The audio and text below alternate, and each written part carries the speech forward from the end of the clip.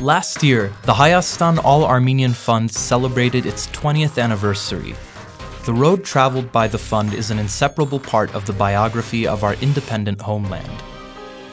Parallel biographies that in almost equal measure include the difficulties and the challenges we have faced and overcome, our victories, and the pan-national response and responsibility we have manifested.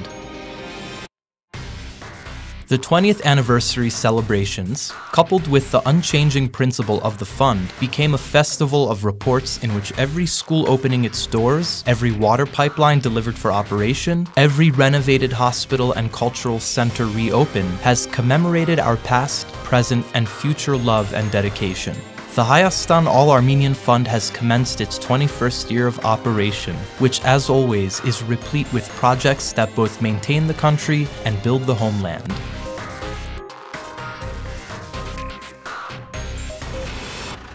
In 2012, the Hayastan All-Armenian Fund managed some 20 projects to build and renovate water supply infrastructure systems in 5 towns and 13 rural communities in Artsakh.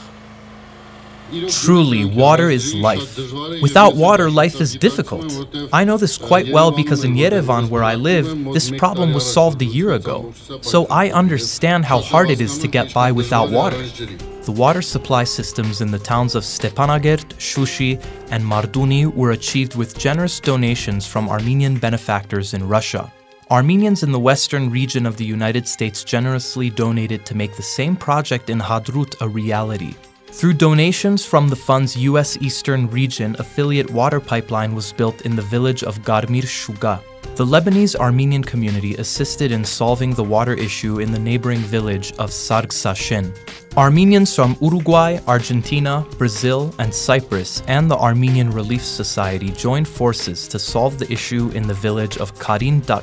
With donations from the French Armenian community, water supply systems were built in the Artsakh villages of Hardashen, Aknakhpur, Ukhtadzor, Togh, Varenkatar, Madadashen, and Getavan, and in the town of Karvachar.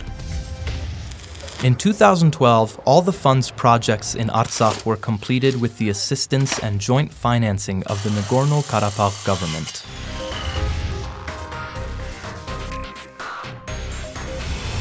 The largest completed project in the education sector was the renovation and repair of the Khachadur Abovyan School in Shushi.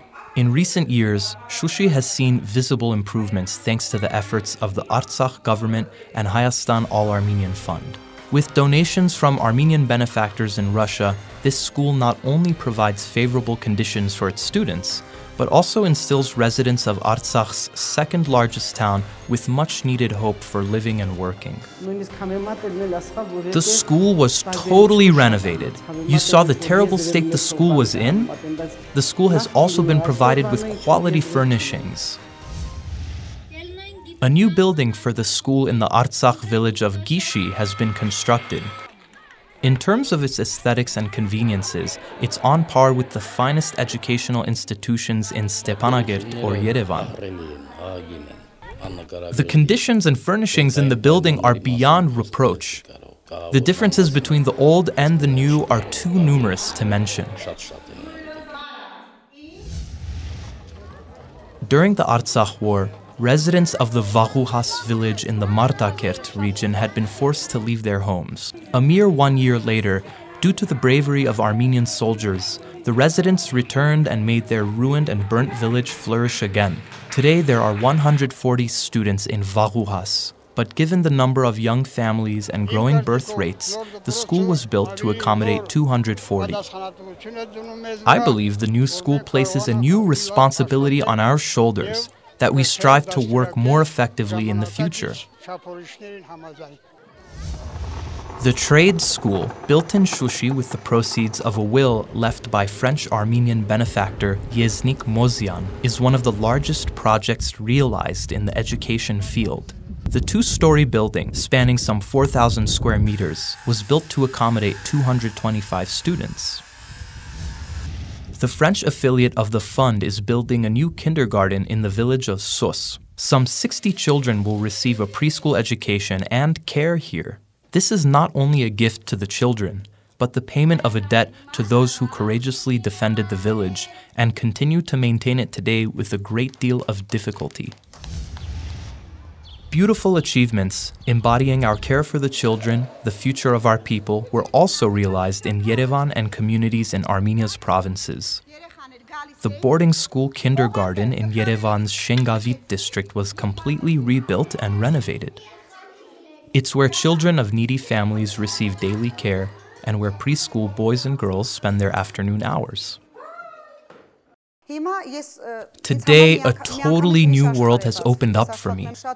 Just imagine, we now go to work happily and our work has become more productive. The attitude of the kids has improved as well.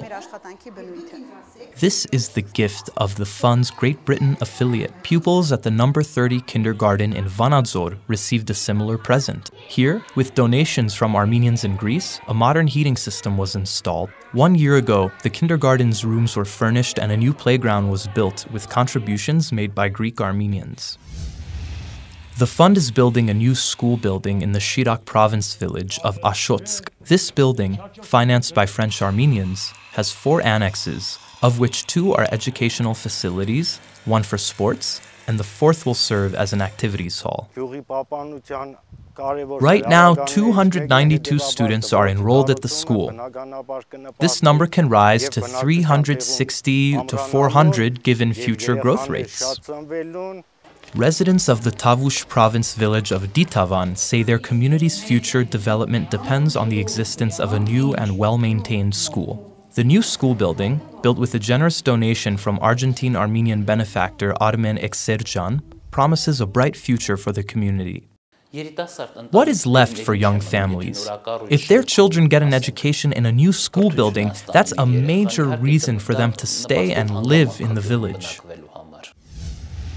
With financial assistance from the Armenian community of France, the fund has partially renovated the Mezrop Mashtot school in the Aragadzodan village of Oshagan. The doors and windows have been replaced and a modern heating system has been installed in the elementary classroom annex.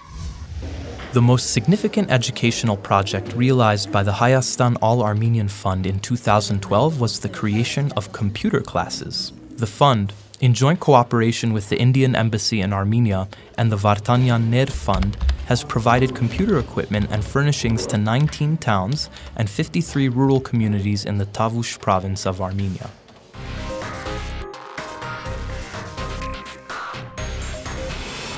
The pediatrics unit at the medical center in the southern Armenian town of Gapan has been completely renovated with proceeds from the will of British Armenian benefactor Garabed Nazarian. Now there is a central heating system, and the furniture and medical equipment has been replaced.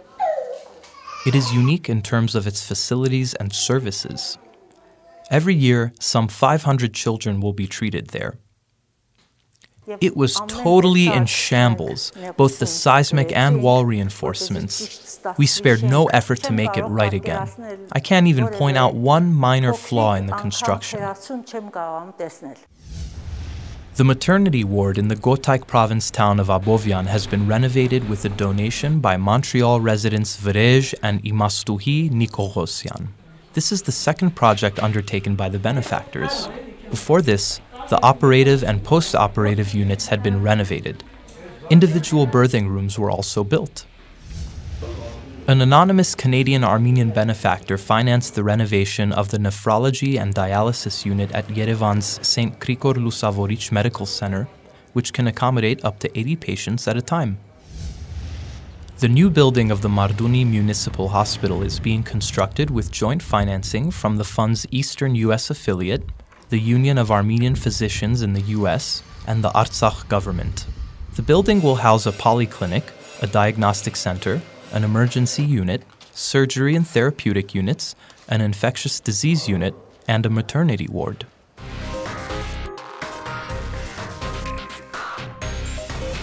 With a donation from Armen Shahazizyan, a Russian-Armenian benefactor and owner of the Louding Company, the Stepanakert retirement home has been renovated from top to bottom.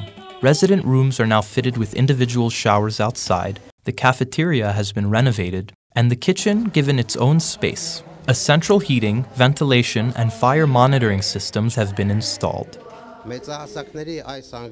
I hope that this haven for senior citizens serves its function to the best of its ability and that residents find kindness and care within its walls. All necessary conditions for this objective have been created. A similar project, financed by an anonymous Canadian Armenian benefactor, was built on the 3rd and 4th floors of the Nork nursing home in Yerevan. With contributions from the Armenian community of Germany, the Gyumri Children's Home has been totally refurbished. The institution cares for 120 children with limited capabilities. Conditions of cleanliness, ventilation, and heating, comparable to the highest standards, have been created. Yesterday, staff members told me that due to the renovations, they now have a workplace that they love coming to every day. With a donation from American Armenian benefactor Hrair Hovnanyan and joint financing from the Artsakh government, a boarding school kindergarten is being built in Shushi.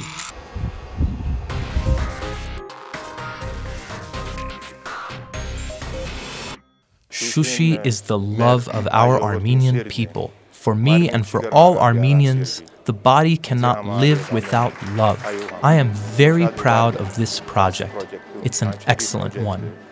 With financing from the fund's branch in Toronto, the Shushi Educational Cultural Center has been rebuilt. It houses the Mgrdich Khandamiryan State Theater, the Varanda Children's Choir, painting, needlecraft, and ballet clubs, and the folk instrument ensemble. The 450-seat auditorium is being renovated with resources from the Artsakh government. In 2012, the fund continued its community development projects in Artsakh and the provinces of Armenia.